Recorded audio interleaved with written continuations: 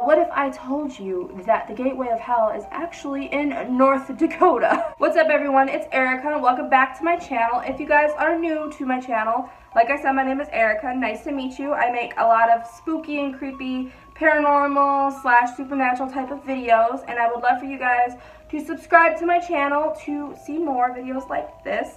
Today's video is super exciting, and I know I say that in probably all of my videos, but today's video is very compact with a lot of interesting shit going on, and I want to talk about it before I get into the content. So you guys are probably wondering what the fuck Country Spooks is, and it's a new series that I am starting on my channel, and I'm so excited. Guys, literally, I've been thinking about starting this on my channel for the longest time. I've just been like waiting for the best moment to actually introduce it and start it, but I think it's going to be really fun. So before I actually get into this video, I just want to kind of brief you guys on what it is that I'm talking about, because I know I talk a mile a minute and you guys are probably just like, Air, chill. So for Country Spooks, I plan on deciding on a very kind of local and very popular urban legend or ghost story per state, and I want to do this for every state. So yes guys, that is 50 states. I plan on choosing maybe one or two really popular myths, urban legends, maybe ghost stories per state and talking about them. And I'm super excited because A, you know, I love this shit. I love talking about the supernatural and paranormal and things like that. And B, I love learning, I love researching. It gives me an opportunity to do research and to also share it with you guys, because I know that some of you guys might not like doing that kind of research. You might just like being told about it. So yeah, that is the essence of my new series on this channel. That's why it's called Country Spooks, because I'm going to be talking about all things spooky all around the freaking country. But before I keep babbling on, I thought that the best way to start off the series is to be talking about the gates of hell in Tagus, North Dakota. So just to talk about the location for a little bit, Tagus, North Dakota is one of the very many small and abandoned towns in North Dakota. Now, I didn't know this, but North Dakota is really popular for having these kind of ghost towns, and ghost towns as in there's nobody there. Very empty. It's kind of unexplainable almost. It's a phenomena in itself. The thing that's interesting about Tagus is that it never really was a big town, or even a decent sized small town. Literally, their highest population was in the 40s, and literally it was 140 people. That is it. That is all. That's the highest number of residents in this small town. Now today, if you're wondering, today there's maybe 14 residents left in the town. So it's really on its last limbs, basically. Some people consider it inhabitable just because of how destroyed the small town is. So because of all this vandalism and all these things that other people from different small towns have done to this small town, this is where the idea and the rumor of the stairway to hell comes from. So in Tagus, it was rumored that there was a Lutheran church that actually doubled as a hotbed for Satan worshippers. And now I say it's rumored because there's really no proof, in considering how small the small town is, literally small the small town is. Only a handful of people can verify this if it's true or not, but it's not there anymore. Now what's interesting about this is a lot of locals and a lot of people around Tagus, not necessarily in the town of the small town of Tagus, say that they believe that these Satanists that came there to worship were actually lured there by the energy and the power in the church. They believe that the church was kind of, because it was the gateway or the stairway to hell, it was radiating off this negative and powerful energy that was kind of contacting Satanists and, devil worshippers all around the country to come and go to this church and unite and open the doors to the underworld. That was kind of what the rumor was. So guys, let's actually start talking about the legend of this. So according to legend, the church was actually burnt down by a bunch of vandals.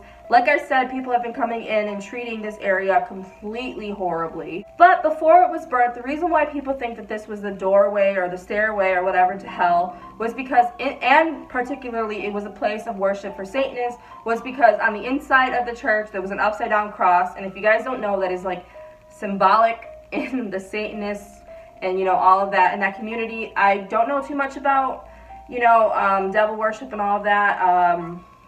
I guess if that's something interesting you guys want to see or hear about, let me know. I'll make a whole video on it.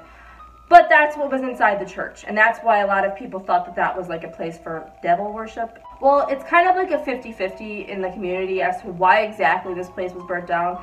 I guess the logical and the rational, like, people in the area thought that it was just because people were, you know, being a-holes and just wanted to burn it down or whatever, because clearly this was a very inhabitable small town. And then there's a group of people who actually believed that these people who burnt the church down were trying to prevent people from like opening the staircase or like the stairway to hell or whatever. And so it's really 50-50, but people believe that under the floorboards and into the actual ground and earth was the stairway to hell inside of the church. So there was a very particular part inside of the church that you had to dig to get to, and there would actually be, you know, a staircase to hell. And this isn't like a metaphor for anything else. It really was the common belief in the small town. Like, people actually thought that. Actually, let me reword that. It wasn't the people in the small town that believed that. It was like the outskirts, like the neighboring small towns that believed that. And I'll get into the people of the town in just a little bit, because they are super suspect and super freaking weird, if you ask me. Like, we'll talk about that. Also, it's been said that if you stand in a certain spot in this church, you could actually hear the anguish and the crying of the souls in hell. Like I said, this is all hearsay, so take it as you will, but that's crazy. Now, it's super important to keep in mind that these are just rumors. There's no way to prove if there's like a doorway to hell unless you actually see it with your eyes, and I'm the kind of person who, I'm not a person who's like, if I don't see it, I don't believe it. I have faith in things, but this is one of those things where there's not solid or concrete evidence, so it's like, take it as you will, and consider the fact that the neighboring small towns were fearful and didn't really like Tagus because of its reputation. So just keep that in mind, that these things aren't necessarily true, aren't necessarily false.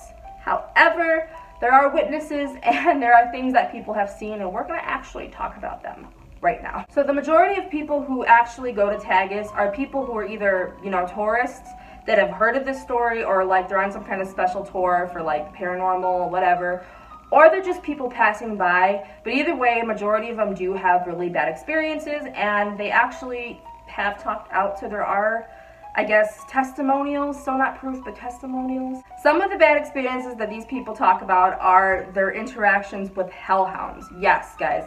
They claim to see hellhounds, and if you guys don't know what a hellhound is, it is basically a supernatural dog. They have different meanings for different like cultures and different regions of the world, but in general, it's a supernatural dog that kind of represents death, and either death has happened in the place that they are kind of like marking their territory, or death is coming, and so that's crazy.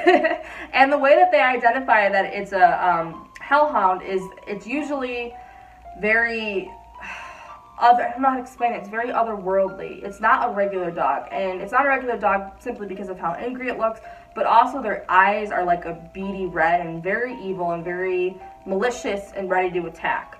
And people have said that they've spotted these dogs all over Tagus, and the scariest part about it is that they say that these dogs come from like seemingly nowhere. They just kind of show up and they're just there.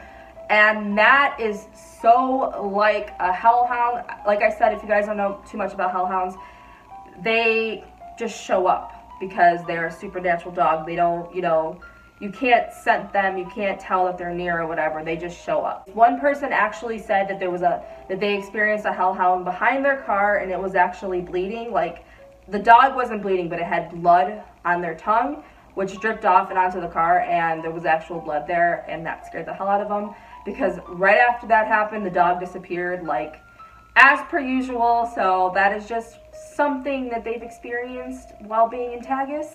Another thing, like I said before, was the residents of Tagus.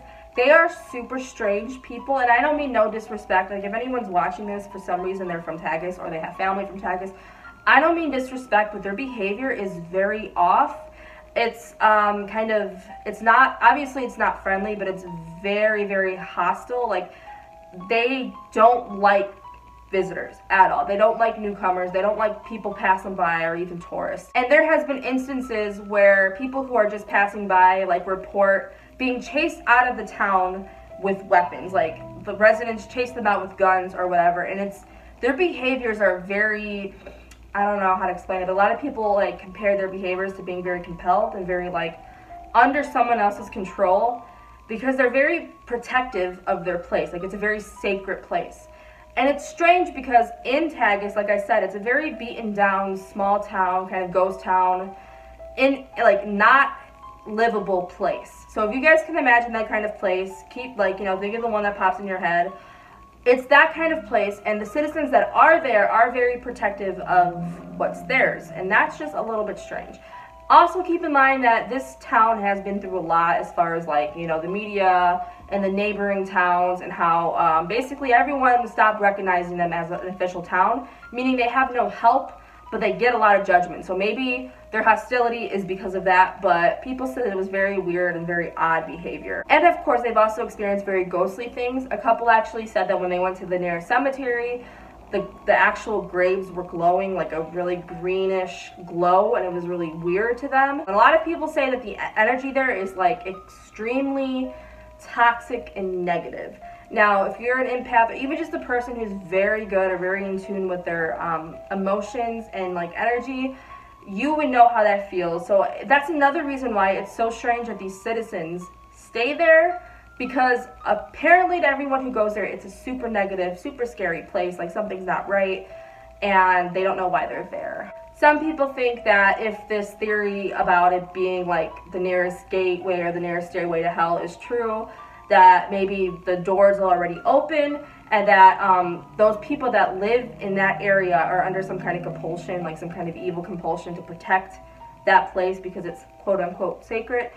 But who knows? But yeah, that is it for this video. I hope you guys liked my very first installment of Country Spooks. Being that my first state was North Dakota, I'm super happy that it was, because super interesting. If you guys like this video, don't forget to give it a thumbs up. Also comment down below what you guys think, but also comment what state I should do next, because I'm letting you guys decide what state I should do next for this series. I don't think I mentioned it in the beginning of the video, but I'm going to be posting a new video for the series every week. So next week I'll post the next one. But I hope you guys like it. Like I said, if you guys did, please hit the subscribe button to become a member of my family, and to be notified when I have more creepy uploads like this. Also guys, click on the notification bell so you can be notified when I post more videos. Thanks again for watching. I will see you guys next time.